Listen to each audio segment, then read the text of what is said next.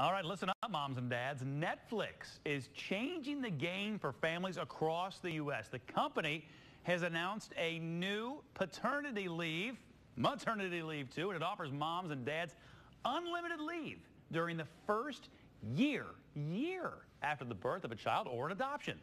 The Netflix newborn policy has techies just dusting off those resumes. In that first year, parents can work as much or as little as they'd like, and they still get a paycheck.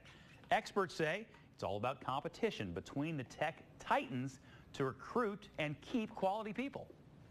It's amazing because as new parents, you just need to spend time with your kids. If Netflix does this, it's going to put pressure on all the other tech companies who want to keep their engineering staff and their people happy.